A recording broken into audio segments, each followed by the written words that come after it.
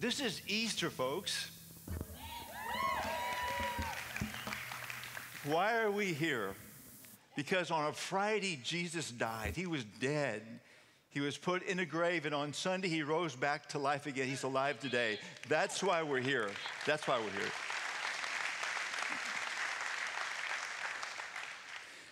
here. There's some of you in this room, you're thinking about, you've come here, you love the music and everything, but you're thinking, those people are nuts. Like 2,000 years ago, this guy rose from the grave, and you're following this guy that was buried 2,000 years ago, and I get it. In fact, believing Jesus rose, believing that he lives today, without reason to believe that, it would be a giant, wild leap of faith, wouldn't it? I mean, 2,000 years ago? And so if you're one of those sitting here thinking they're nuts, I like them, they sing good and all that, this is not only for you, this is for those of us that do believe. But it's easier to believe today singing these songs than it might be tomorrow on Monday. When difficulties come and we're trying to stretch, did someone really walk out of a grave? Did he really do that for me 2,000 years ago? And so this is for all of us today. I mean, God didn't leave us without reasons to believe Easter's true. He didn't leave us void of reason for that. For many in this room, for me, it's been, I came to believe Jesus rose through seeing God work in the lives of other people. We were in a church and we were in a small group and we saw God do stunning stuff. And out of that reason to believe, I began to follow Jesus and believe as well. And then many of you, it's been in your own life. You've seen Jesus move in your own life and you're thinking it has to be true. He has to be risen. This is what he's doing in my life and I will trust my life to him. But there's something else I want to share with you today. For centuries before Jesus' crucifixion, God had the people of Israel unknowingly rehearse the very details of the crucifixion century after century, over and over and over again. Unbeknownst to them, they were actually rehearsing the crucifixion, the details of that. And he'd have them rehearse the details of the resurrection to follow for century after century after century. So let me take you back in time to around 12 to 1400 BC. This is the time of Moses, and historians don't know exactly if it's 1200 or 1400. Let's go with 1400 just for simplicity. So the book of Exodus begins, and the people of Israel have been held for generations as slaves to the nation of Egypt. It's the most powerful nation on the planet. Their symbol was the serpent or the snake. If they flew a flag, it would have the serpent on it. Most powerful nation. And they had these Israelites in this crushing slavery and captivity. And the load on the slaves got deeper and deeper and harder and heavier, year after year, generation after generation. In the time of Moses, it became so bad, the Egyptians began to kill the firstborn sons of the Israelites at their birth. There was this harsh slavery and death under the serpent. I mean, they desperately needed to be saved from the serpent. And so God sends Moses 9 times to Pharaoh. And his message is, the Lord says, let my people go. And 9 times Pharaoh says, no way. And God sends great difficulty, a plague, and it doesn't soften Pharaoh's heart. Pharaoh gets more and more resistant. The plagues get harder and harder and harder. 9 times. After 9 times, God says to Moses, he says, I'm going to save you from this crushing, deadly slavery of the serpent. And I'm going to save you with a lamb. Now, if you're Moses, the dude had been a shepherd. He knew what lambs were capable of. Think with me for a moment about how defenseless a lamb is. Have you ever seen a lamb with horns? If you think you have, it's not a lamb, it's something else. They don't have horns. They don't have fangs. They don't have claws. They're completely defenseless, totally defenseless. You've heard of attacked dogs, but have you ever heard of an attacked lamb? No, because there's no such thing. They're the most defenseless animal there is. And God's saying, Moses, I'm going to save my people from this serpent who's been killing you with a lamb. And Moses had to be going, God, you mean a lion, don't you? We could run with that. Or maybe a bear, or maybe an eagle, we could run with that. And God says, no, it's going to be a lamb. And so let me tell you what I want all the people to do. In the month of Nisan, that was their first month of their calendar. For us, it's mid-March to mid-April. In the month of Nisan, on the 10th day, I want every household to go out to their flocks and select a perfect, unblemished lamb. No scars, no scratches, completely flawless lamb, a perfect lamb, and then bring it in, and then inspect it again on the 11th of Nisan and the 12th of Nisan, the 13th of Nisan, be sure it's still this perfect, flawless lamb. And then on the 10th of Nisan, I want each family to kill their lamb. Take specifically a hyssop branch, dip it in the blood of the lamb, go to their door and put it above the door and on the two side posts of the door. And then I want them to go out and put on their walking coats and their walking shoes, their walking sticks, like they're going on this great journey. And then I want them to specifically roast their lamb. Don't boil it, don't bake it, roast. Expose it to the fire, in other words. You're looking puzzled. In Texas, it's barbecue. So you barbecue the lamb. So as you barbecue the lamb, then, as you're sitting there barbecuing the lamb, I want you to be pondering what's about to come. The lamb is barbecued. You begin to eat the lamb then. When you've finished eating the lamb then, God says, then go into your home that's protected by the blood of the lamb. And on this night, there'll be the angel of death will pass over all of Egypt. And every single firstborn male, humans and animals, will die that night, except those protected by the blood of the lamb. So the message is given to Pharaoh, what's going to happen, and Pharaoh still doesn't budge at it. So the 10th of Nisan comes along, and people go out, they select a perfect lamb without blemish, without flaw, no scratch, no scar on it. They inspect it again on the 11th day, and the 12th day, and the 13th day. The 14th day comes, and they kill their lamb. They take a hyssop branch, they dip it in the blood of the lamb. They go to their doorpost. They put blood above the door and on two side posts of the door. And then they go out and they barbecue the lamb. And they expose it to the fire. They barbecue the lamb. Now, this is the 14th of Nisan. The people guarding the Israelites to be sure there's no insurrection. There were probably 500,000 lambs being barbecued in close proximity. Can you imagine if you were guarding them that day? I mean, you couldn't escape the smell of barbecue lamb. And you would go in, and then you would see these Israelites, these crazy Israelites. They're dressed in walking coats and walking shoes and walking sticks, and they haven't gone anywhere in their lives, nor had their parents or grandparents or great-grandparents, and they think they're going somewhere. If you were especially observant, you might happen to look at the doors. You might see this bright red mark above the door on the two side posts that were there. And one thing I haven't told you yet is this. When the lamb has been consumed, they were told to, through the killing and the barbecuing and the consumption of the lamb, don't break a single bone in the body of the lamb. You can separate the bone to the joint, don't break a, this is a strange thing, isn't it? You want to eat, don't break a single bone in the body of the lamb. And so then they consume the lamb, careful not to break a bone. And then they go into their homes that night on the 14th of Nisan. And that night, indeed, the angel of death comes. And every single firstborn child, male child, is killed across the land, except those protected by the blood of the lamb. Pharaoh calls Moses in during the night. He doesn't wait for sunrise to come. He calls him in. He says to him, well, what he doesn't say is, you can go. Because he says, you have to go. You can't stay any longer. You have to go. And you can take whatever you want that is mine and the Egyptian people with you. And they left that night with much of the wealth of Egypt free for the first time. They have this new freedom. Then God says to Moses, I want you to celebrate this every single year so you never forget that I've saved you from the serpent and the slavery and the death thereof by the blood of the Lamb. So you'll never forget. So every single year, 10th of Nisan, 11th, 12th, 13th, 14th of Nisan, all of that, practice every single detail of it again and again and again. And the people did for a long time. And then they fell away from God. They quit practicing it, but they would return to God and begin to do Passover again, and they would move in and out of that. As the years went by, they made some changes. They came to the promised land. They built cities. They built the temple. They began then to, rather than celebrate in their scattered homes, they would all come to Jerusalem, to the temple, and they would celebrate Passover together there as one huge family being saved from the slavery and death of the serpent then. Now, it didn't take many years, I'm sure, for them to bring their perfect lamb from 80 or 100 miles away through rough roads to figure out when they got to Jerusalem, he wasn't perfect anymore. He had scraped a hoof or something was no longer perfect. So they began to raise those lambs outside Jerusalem. The pastures outside Jerusalem, they would raise Passover lambs. People would come in and buy a lamb then and then celebrate Passover.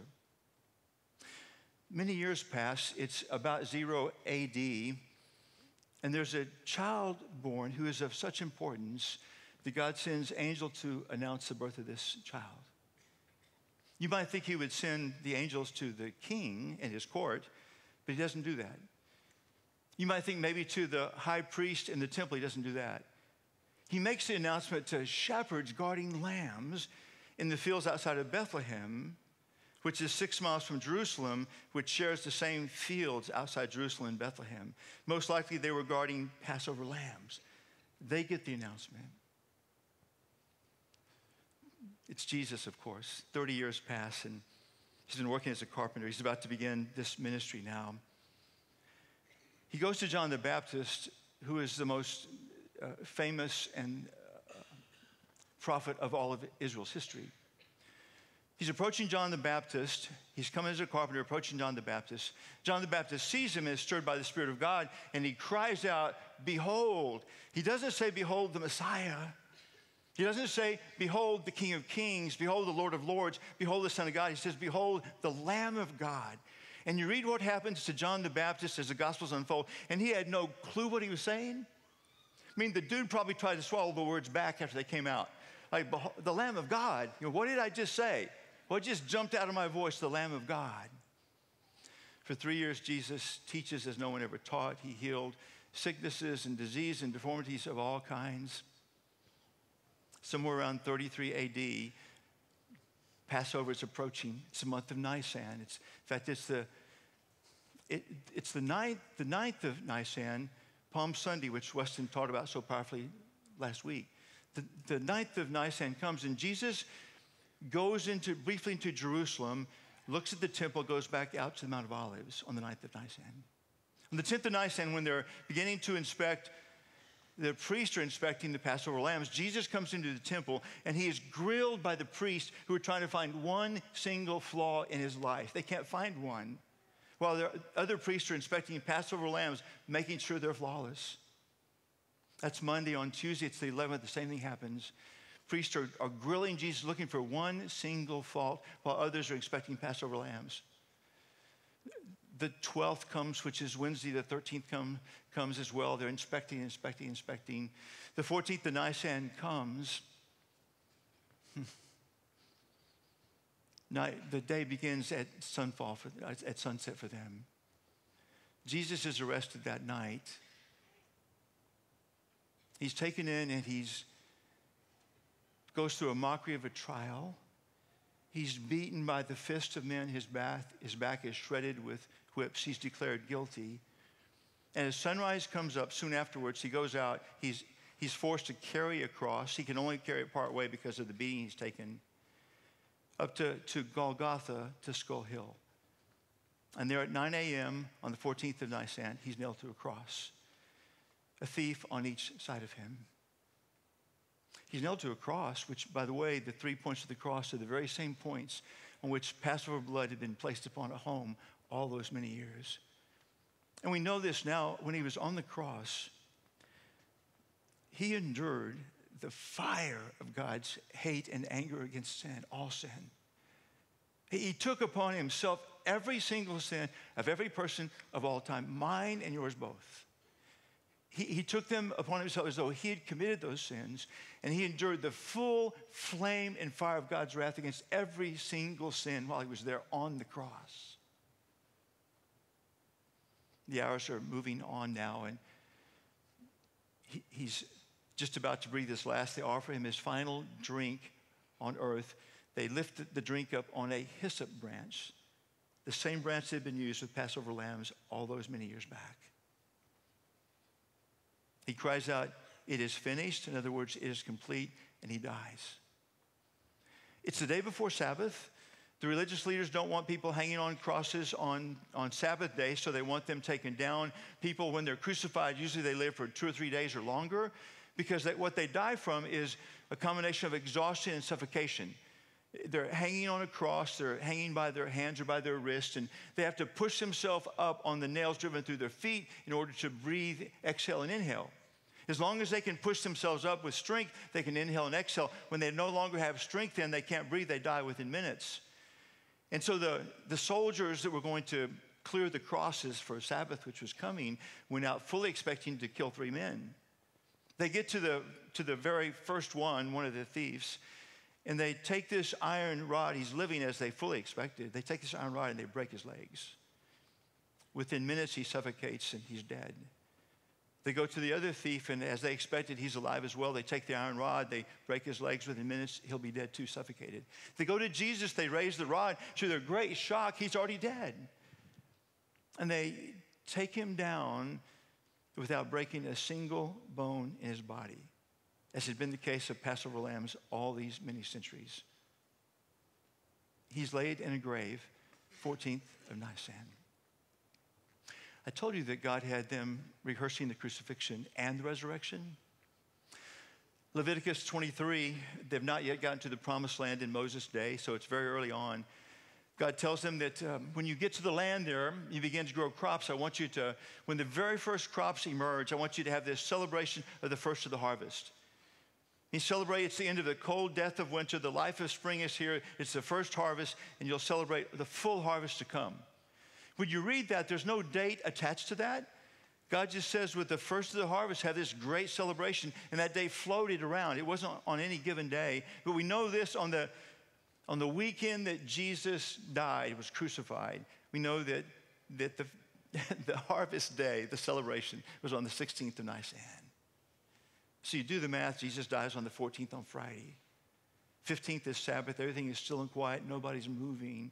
The 16th of Nisan is going to be this huge celebration of the end of the cold death of winter and the new life of springtime. And there are people in their homes that are gathering up all the first fruits for this huge celebration of new life. The very day the stone rolls aside and Jesus rises from the dead. What they had rehearsed again and again and again, over and over and over again. When I was a spiritual seeker, I would read the prophecies about Jesus, and some are very powerful. Isaiah 53 talks about the exact details of how Jesus would die, and it was so accurate that people couldn't believe that was about the Messiah. I'd read the prophecies, and those would stir my heart some, but it was never quite enough. But somehow when I began to realize that for centuries, an entire nation rehearsed the crucifixion and resurrection before it ever happened. And that, friends, was one of my reasons to believe. Jesus is risen from the dead. He is. The good news to absorb is, whoever you are, wherever you stand with faith or no faith, on the cross that day, he took every single one of your sins, even those not yet committed, and he took them on as his own. And he absorbed the full fire of God's wrath for every single sin of you and of me both. Every single one. And he rose from the dead. What he's offered is that if we will believe in him, which means if we will trust him to forgive all of our sins, and friends, that takes some trust. When I think about my life, to think he has forgiven all of mine in my trusting him, to believe we trust him to forgive all of our sins and to lead our lives. We say, you are the one who is the one just person who will lead my life. When we do that, every single sin is forgiven. There's a change of eternal address. I mean, one day when you breathe your last, folks, there'll be a corpse, and it may be in a casket or maybe by cremation, but there'll be some physical remains. But if you've been a follower of Jesus, you will have stepped into heaven already. I mean, there'll be some people that will mourning your loss, and very appropriately so, but you won't be there. Man, you will be in heaven, friends. If you came today, if you came thinking like Easter's a good thing to be at, and I want to be here and great music if you come, but you come thinking, how would anyone ever believe there's a man that rose from the dead 2,000 years ago who lives today, who knows me, Everything I've done, everything I will do, has paid the price for all of it. And all I have to do is begin to put my faith in him to forgive every sin and lead my life. That's it. And I'm thinking I don't know what your life has been like, and I don't know how long your life will run. I don't know what tomorrow will bring for you, but you have this time now. I mean, this is a time now to know there's a reason to believe. It's not just this blind leap of faith. Man, there's some eyes to this leap of faith. In fact, what I found was it wasn't even a leap when I got there. It was this step of faith to believe. This, friends, this could be your day to join in as well. This could be the Easter of all Easters for you. To say to Jesus, would you forgive my sins and lead my life? And he's listening to your heart. If you ask him, he will change everything for you. Everything for you. Father in heaven, this is so wild. One, that you would love us, all of us, broken, sinful. We don't even love ourselves a lot. You would love us so much that you and your son Jesus would have this all planned out in agreement, that he would come and pay the highest price. And the price wasn't the nails and wasn't a physical death. It was the price of your anger, your fire, your hate of sin, because sin damages. He would absorb all of that upon himself. And then on Sunday, he would rise back to life again and invite anyone and everyone who will to place their faith in him and follow him. Father, I pray now, there's someone in this room who's thinking, I've never trusted him. I've known this story. I've never trusted him. But I have enough reason, just enough reason to believe. I pray in their heart they would say, Jesus, would you forgive me and lead me? I will trust you. And Father, in the moment, there's a resurrection that happens right there. Maybe unbeknownst to us, the resurrections happen in this room right now because someone's born to a new life, and a life that will never end. Lord Jesus, we worship you with abandon. Oh my goodness. You are our everything, rightfully so. We worship you. We pray this in your name, Jesus. Amen.